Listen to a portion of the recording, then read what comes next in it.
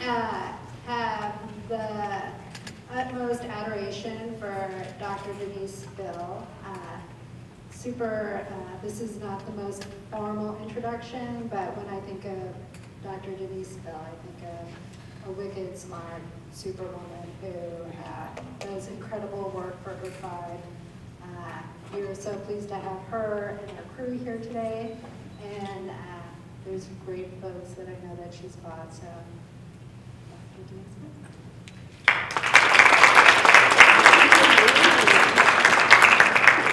Good morning. Thanks, everybody. I'm really happy to be here today. And I wanted to read the contemporary definition of Muckleshoot and kind of who we are. We have some emerging young scholars in their college years. My nephew, Justice Bill, Wayne Buchanan, some of our elders, Hoagie King George, my brother, Willard Bill Jr., who's the culture director from the tribe. Been working on a new definition about kind of the treaty rights, and I'll just read it to you. It's a little bit different than what the website says. That definition is probably going to be changing. So the Muckleshoot Indian tribe historically lived throughout the Green and White River watersheds and the Cedar and the Black River. Muckleshoot Indian tribe are signers of both the Medicine Creek and Point Elliott treaties. Our usual and accustomed area encompasses King County, including the city of Seattle. The ancestral language of the Muckleshoot is Muckleshootsi, which has been spoken in this area for over 10,000 years. Today is celebrated as we are alive and strong as a sovereign nation. And so how it works with native tribes, for example, we're Muckleshoot Indian tribe, we're our own government. So we're our own nation.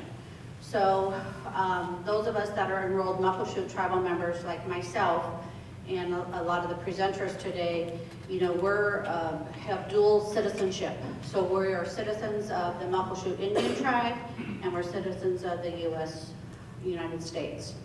And so I also wanted to take a moment to just talk about some of the Muckleshoot tribal members are in Alcatraz right now in San Francisco, and to support the AIM movement, the American Indian movement. And those of you that are scholars can download that and learn more about the American Indian movement. But it basically started in 1968, and it was initially formed to work on systemic areas of poverty and police brutality against Native Americans in the 1960s. And so similar to other cultures, starting other organizations to combat different issues in their communities, so did Native Americans. And some people have different views on AIM, American Indian Movement, but it was started to address police brutality towards Native people and also the deep poverty for Native Americans. Today, you guys are all living in a world where it's kind of cool to be Native now, right? It's cool to date a Native person, to be with Native people, to go to Native casinos and all of that. But if you just step back about 40 years ago, like in the city of Auburn, it wasn't very cool at all. And you know, I was a student in the Auburn School District at the time, and when I was in 4th grade, I was with my best friend at the bus stop, and she says, "Oh, who are you? What's your ethnicity?" And I said, "I'm Muckleshoot." And she says, "Ooh, you're one of those dirty Indians?" And that was my best friend. And that was really hard. And so that night after school, I went and told my mom what she said, and she said to always be proud of who I was and as the Muckleshoot Indian people. And so we've come such a far way and done different things. We've done the fishing in the 70s with all the fishing wars and everything. And then now, of course, the last 20 years, we have such, we're in really a time of prosperity right now because of our work with the casinos. And the Muckleshoot Indian tribe, I would just like to say, most of our profits go into education. We have the best scholarship package probably in the country for our people. We have put our money into healthcare, housing, all of these important things for our people, and cultural and language. So with that being said, the first group I want to introduce you to this morning is the Muckleshoot Language Department. We're so honored to have them here today. So if the Muckleshoot Language Department would come here, they're going to sing a few songs for us and speak.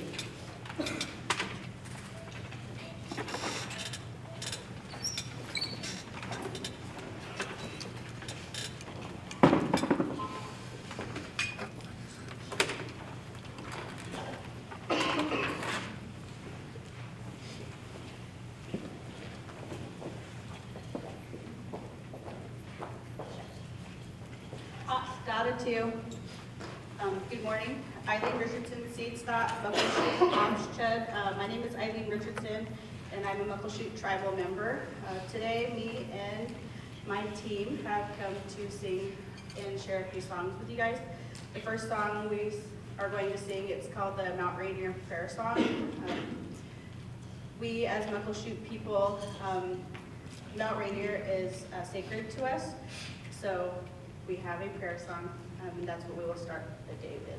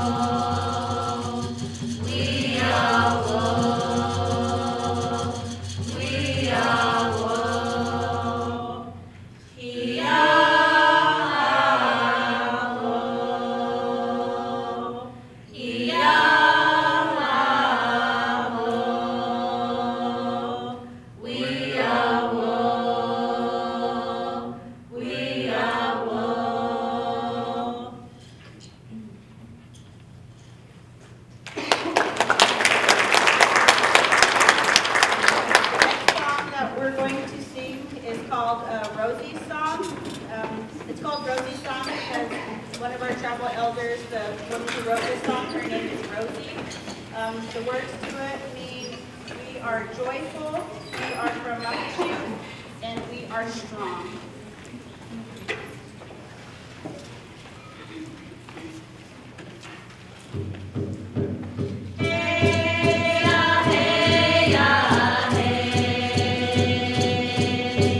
Hey,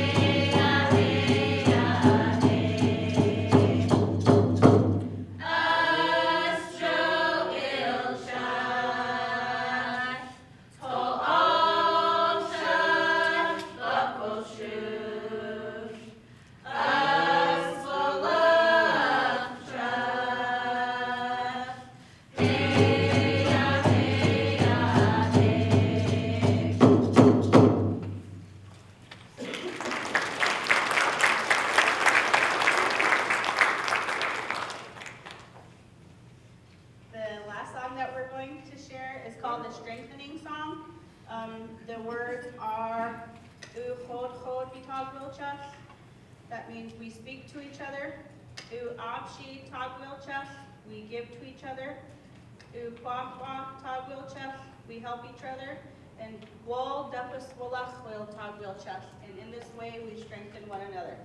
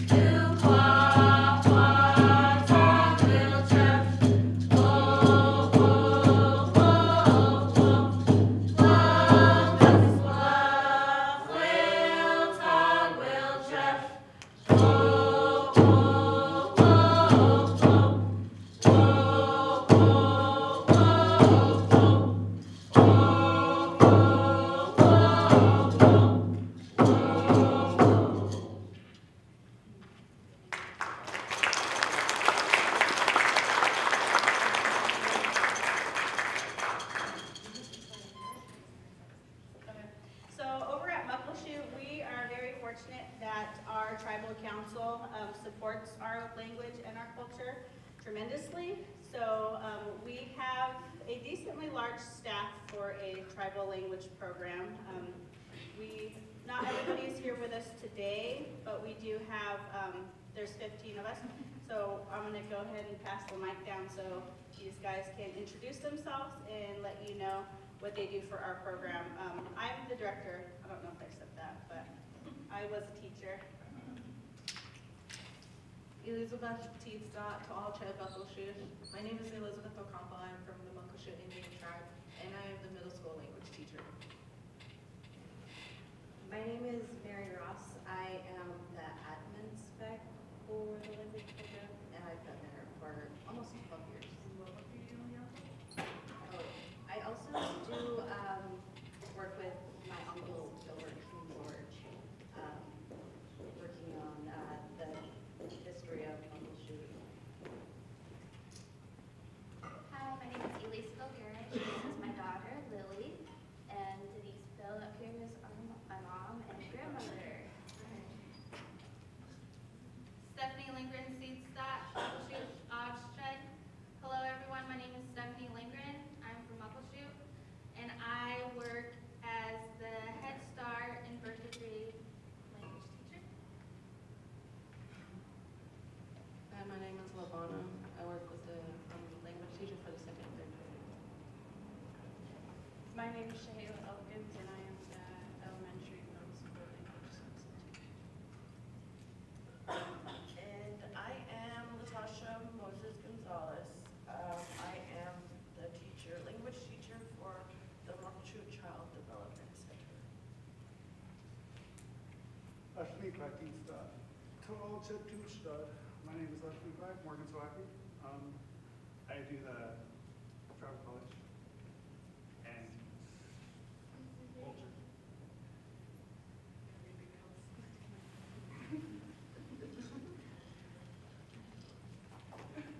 Okay, so yeah, as you can see, we have teachers throughout our community. They teach at our Muckleshoot Tribal School, kindergarten through 12th grade. There's languages being taught there at our Child Development Center and also at our Early Learning Center, and we do have community classes also. Thank you very much, Eileen, and the whole team for being here today. Really appreciate it.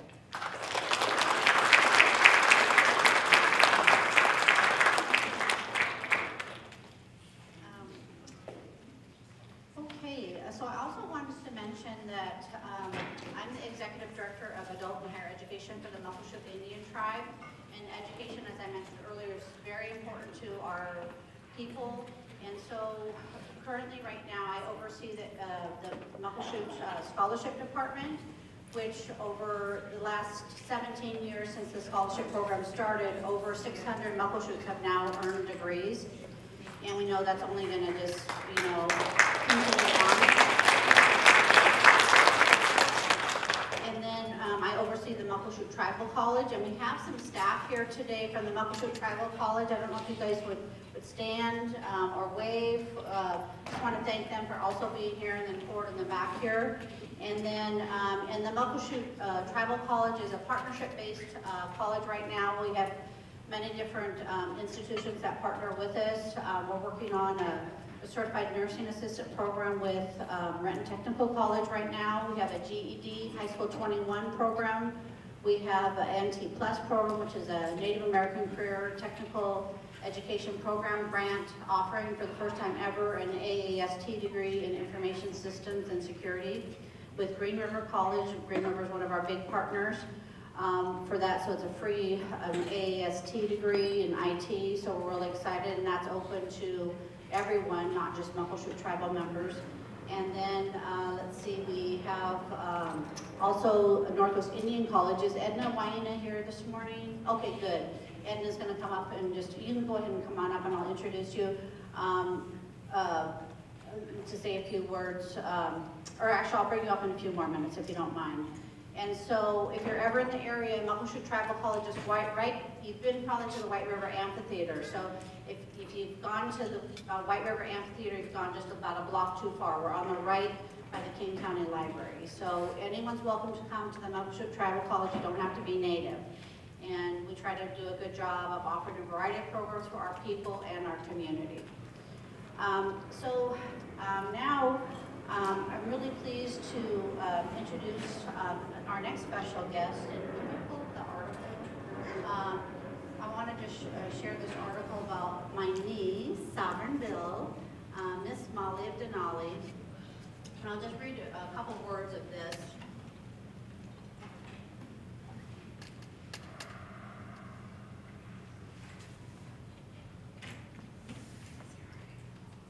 Growing up, Sovereign Bill's parents didn't let her watch Pocahontas or Peter Pan. They wanted her to learn about her culture through their family traditions and beliefs, not by watching movies they believed embraced stereotypes and skewered what it means to be Native American.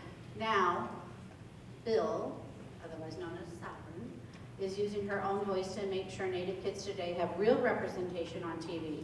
That's why today is honoring her as a groundbreaker for International Day of the Girl. The 15-year-old from Auburn, Washington voices the main character in the new PBS cartoon, Molly of Denali, which follows a young Alaska Native girl on adventures exploring her culture and her community. Bill told Today's Style that Native people aren't often represented in Western media, and when they are, it's usually misrepresentation.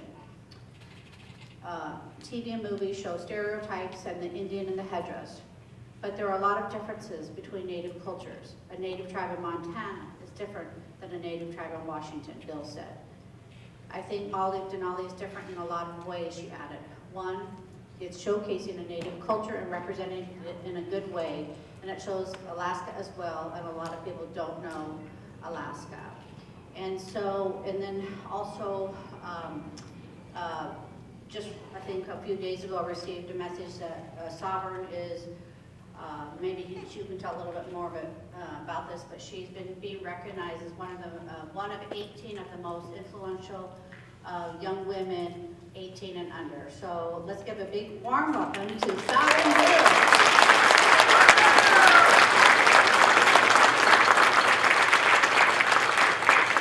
And I'm also going to introduce Miss Robin Pratt, who's wonderful in her own right. She's the Indian Ed Coordinator for Auburn School District. And so we try, all of us in the Muckleshoot community, we all consider ourselves all family, as well as all Native people. So We'll let you say a few words, or how many words you want to say, and then we'll show a few clips. Gonna cheese yet she gasuch you had to saw yet na had city that the tan had city and a cow I had 12 lapu see at Ishita we have to skate it some of the seats that buckle should click it option a seat chat at the coslap to booflet chat. So the first part of my introduction, I introduced myself in Tlingit, where I'm Tlingit on my mom's side. And the second part of my introduction, I introduced myself in Muckleshoot from my dad's side. So my name is Bill. I voiced the Molly in Molly of Denali, a new show, and Muckleshoot in Tlingit, as I said. But yeah, I'm glad to see everyone here today and that I'm able to be here and just talk a little bit about it, I guess. So yeah, I think I'm very proud to be in it and very glad that I'm able to do this work. And even if I wasn't in the show, I would still be so happy that this is coming out because this is really the representation we need because we're like, people say like we're no longer killing natives, right? But with this invisibility, it's also still putting us down and putting us in the dark. And so this is giving a light and good representation that we've long been awaiting, I guess, if that makes sense. And so yeah, I'm so happy that we'll be able to show a little bit about this, a little bit about the world of Mali. And yeah, thank you.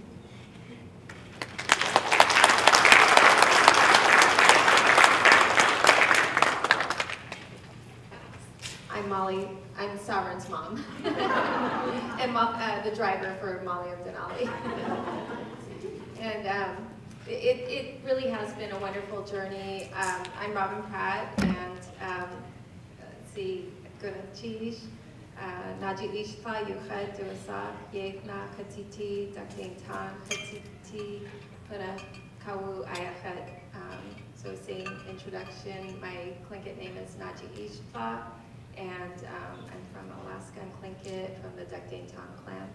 And just really this project has been so phenomenal, and there's a fair amount of supporting that takes place on our part to help make it happen, and but it's full worth it. And I don't know how many in here have already seen an episode of Molly of Denali. Like, raise your hand. Okay, so you're in for a treat. And I don't want to take up too much of the time because this is so phenomenal, but I am a coordinator. Denise Bill actually was my boss in Auburn School District, and so I kind of stepped into that role a little while after she moved on. And we have, in Auburn School District, we work closely with the Muckleshoot Tribe and have about 670 Native American students, and about 200 or so are Muckleshoot, and 240 or so are from Washington tribes in Auburn School District. So just wanted to share that. Thank you. Poor Robin, I think I've been her boss most of her life. But we'd like to keep it all in the family, right? So Robin's doing great things in Washington State. And we have a saying in the Native community, it takes a village. It takes all of us, to work together to do the great things that we do. So let's see this clip without further ado here.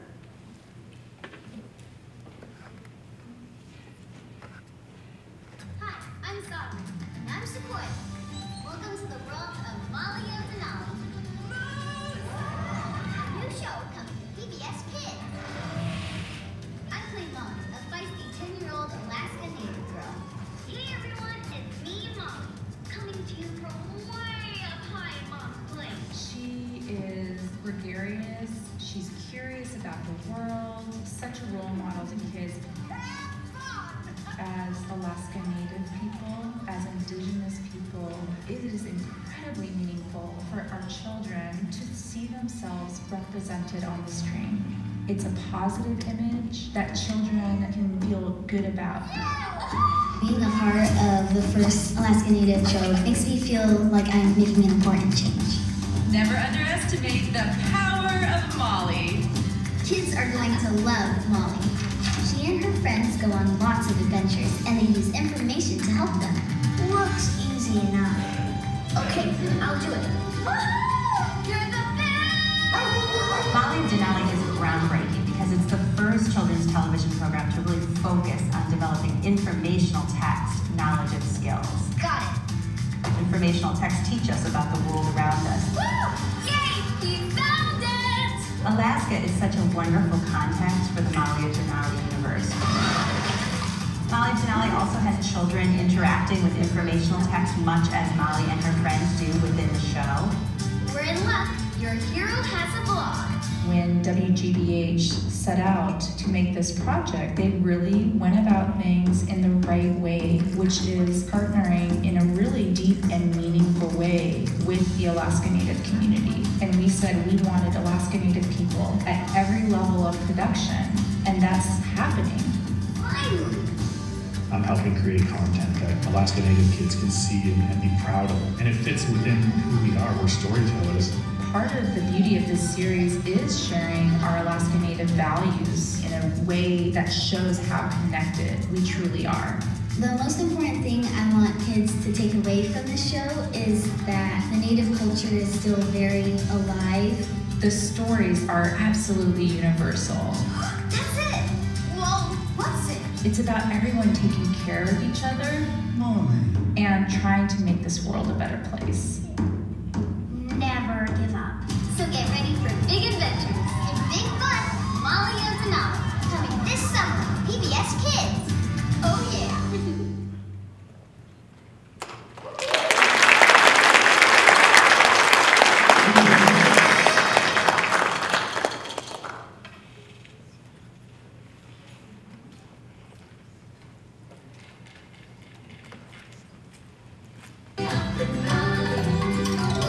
This episode was made possible in part by Homer and the T. Rowe Price College Savings Plan. Hey everyone, it's me, Molly. Let's dance.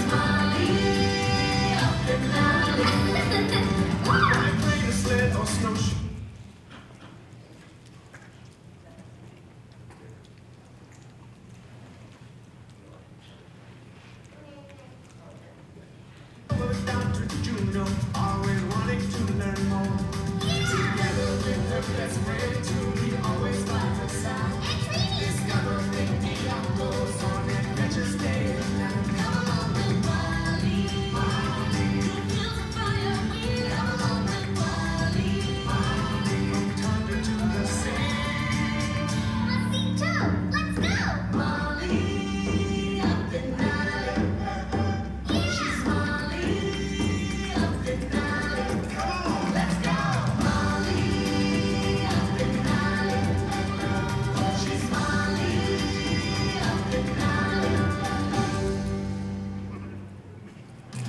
Grandpa's drunk.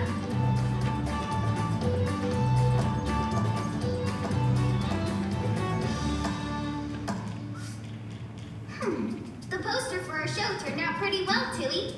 Did you find any headbands? No. But what is this? Oh, that's my old pal, Minnie Mouse. Hi, Minnie Mouse. Sing the mouse song with me.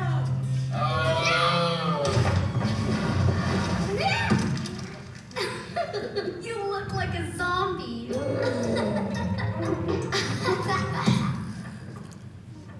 Look, a picture. Who are they? Wait a minute. I think I know. Wait, who? No way. Grandpa Nat? Yup. Okay, let's see what you got. It's a picture of you. At least I think it's you. You're singing with a little girl. Oh, that's me, all right. From a long time ago. How come I've never heard you sing? You should sing with us at the show tonight. I'm sorry, Sequoia. I don't sing anymore. But how can you not sing? Everybody sing! Oh, I don't sing anymore because... Okay, just because of time, we have to stop right there, but let's give another round of applause to Miss Sovereign Bill.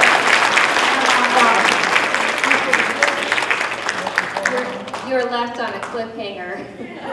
But this is online. It does show on PBS, and so you can check your local listings. It's also showing in Canada on CBC.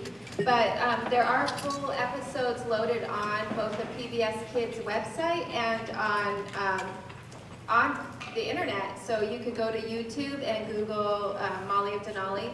And what's remarkable about this particular episode is he was just about to say that he doesn't sing anymore. He lost his songs, and that the episode will connect to the boarding school era, which is something that has definitely affected our Native communities in Canada and all across the United States. So I really encourage you to look that up. Each episode is only 11 minutes long, and just enjoy it. Thank you.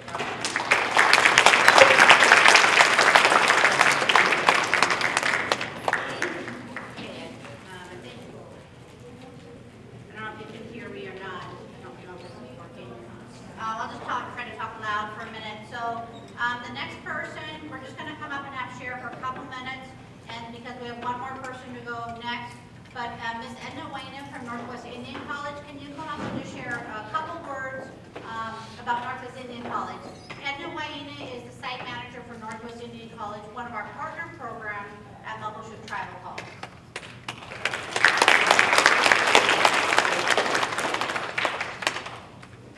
Hello. Hi, my name is Edna Whiteina. I am from the Yakima Indian Reservation. I have 3 daughters. I currently work at Northwest Indian College as a site manager at the Muckleshoot Indian Tribal College site. It is a great honor to be here to celebrate Ingenious Peoples Day. I got my bachelor's of arts in tribal governance and business management from Northwest Indian College, and I also got my master's in public administration from the University of Washington. And one thing about Northwest Indian College was I was able to learn about Native American history, which I knew nothing about. I didn't know none of my traditions or not like Native American history, so no. Hello? Oh, okay. So I don't know if we're good. Okay. So one thing about Northwest Indian College was the Native American Study class. I grew up, my grandparents raised me, they never taught me my language, my traditions, nothing. So I grew up wondering, why are they not teaching me? So when I went to Northwest Indian College, I realized why. They wanted to protect me because I went to an all-white school. And so them not teaching me my native language was a way of them protecting me so I wouldn't get in trouble from school. So Northwest Indian College is a great college, and I am very happy to work there and work with Denise Bill. I've known Denise Bill since I was 19. I worked for her. She was my boss. I was a tutor, and then I also was Robin Pratt's student, so this whole connection is wonderful. Thank you, Edna. We're really proud of Edna, one of our former students too, and you know, we each have a story about maybe why we haven't spoken the language, but that's why it's so exciting right now to have the Muckleshoot Indian Tribe Language Department to be with us, and all the tribes beginning to learn to speak our language again. And I know they've been trying to teach me for years, and I'm having a hard time, but I can count to 5 now, and I'm working on saying a few words. So, but it's never too late. That's the point. And then Edna, you will. You're a very strong person. Comes from a very strong Native family in Washington State. Her grandfather's David So Happy. That would be a good person to Google and research for the fishing rights. So very strong family, and you can reclaim that language for you too, and just like we're all trying to do. So the next person I'm really proud to get to introduce this morning is Mitzi Cross Judge, a Muckleshoot Tribal member, and she is the grandma of Rosalie Fish, and some of you probably have been hearing about her. And so let's give a warm welcome to Mitzi Cross Judge.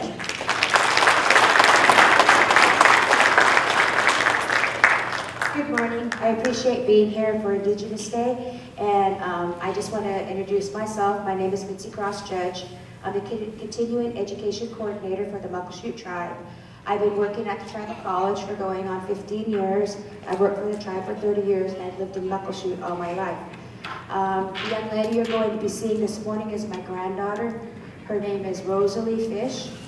She's a Calvin's member and has been raised all her life in the Muckleshoot Reservation. Rosalie started off last year. She is a track star, and she went and raced in Spokane, and she raced in the 400 meter, and she's racing for a cause for missing and murdered Indigenous women. Her platform was widely recognized throughout the state, throughout the country, as she raced with a handprint, a red handprint across her mouth, and the MMIW down her leg. The red handprint across her mouth is like silencing the women, the Native women that we have in our families that are missing and murdered. She ran the 400 meter and she won first place for Marianne Upman, who was missing in Auburn and passed away. A championship for Alice Looney in the 1600 meter, she won first place. A championship for Jacqueline Sailors in the 800 meter, and a championship for our own Muckleshoot member, Renee Davis, and Davis's unborn child who died on the Muckleshoot Reservation for the 3200 meter. Each were Indigenous women from Washington who met a violent death, and each were honored on a poster that Fish brought to the state meet. And I'll let you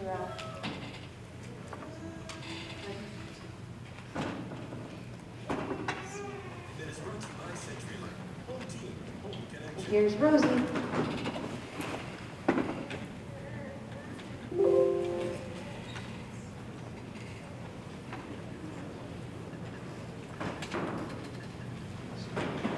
My name is Rosalie Fish, and I'm from the Muckleshoot Reservation. I run the 3200 meters, the 1600 meters, the 800 meter, and sometimes the 400 meter, and I ran at Muckleshoot Tribal School. When I saw a Lakota runner named Jordan Marie Daniels, she ran in the Boston Marathon with the red handprint, and that was really powerful to me to see another female Native runner using her platform, and I decided that I needed to raise the bar for myself. I qualified for state championships on May 25th. I ran with the red handprint over my mouth to represent the Native women that have been silenced through violence, and I ran with MMIW down my right leg. That is the acronym for Missing and Murdered Indigenous Women. I won a gold medal in all three of those events, and I won the silver in the 400. For me, running is where I can use my voice the strongest. It's also something that uplifts me, and now I found that I can use my sport to uplift other people as well. I do plan to continue running for missing and murdered Indigenous women and for running for all of Native communities to help raise the voices of Indigenous people.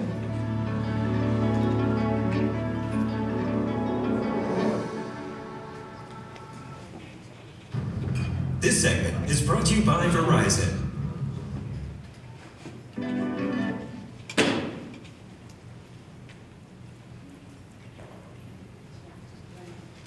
The red is the color of the MMIW movement, and the handprint is to represent the women, and specifically the Native women that have been silenced through violence.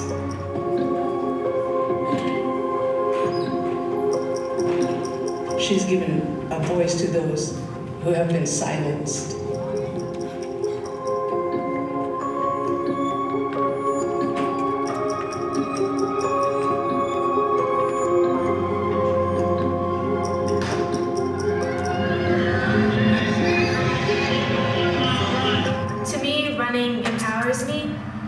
It gives me a platform where I can speak and use my voice.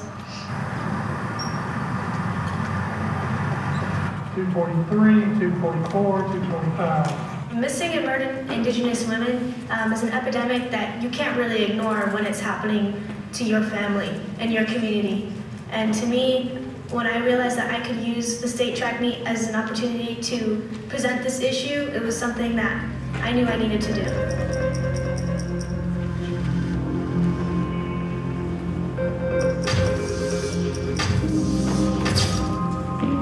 Only my mother and my coach knew about my exact plans, because I knew that some people might tell me to keep politics out of sports. Being Native American and representing missing and murdered Indigenous women and bringing awareness to the epidemic isn't a political statement, but rather just an aspect of my humanity and my identity, and I didn't want that to be interfered with in any way. Boston Marathon runner Jordan Marie Daniels is a Lakota tribal member, and she ran at the Boston Marathon with red paint over her mouth and MMIW down her leg. And when I saw that, I was inspired. She told me that it was going to be very painful to run, and she was right. It was very, in a way, sometimes traumatic to think of, the stories of these women. And she told me that I needed to pray. We need to show up. We need to be persistent. We need to keep talking about this.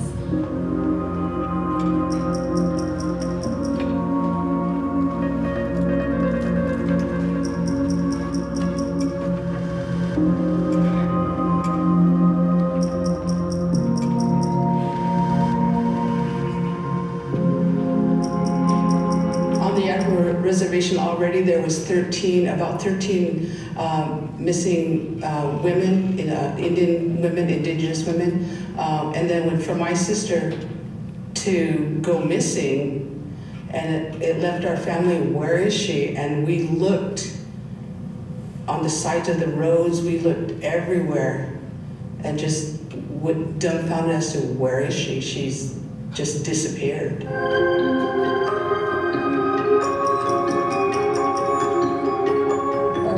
And I just started shaking and trembling because it said the body was there for a long time.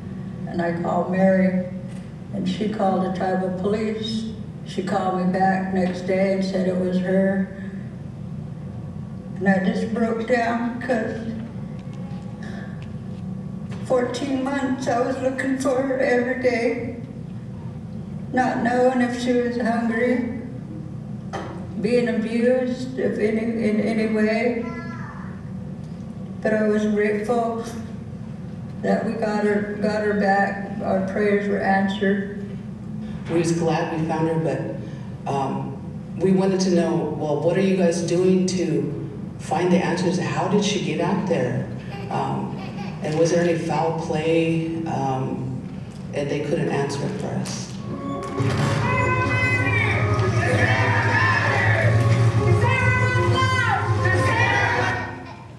All right, thank you, Mitzi Cross Judge, for being here, Grandma of Rosalie Fish.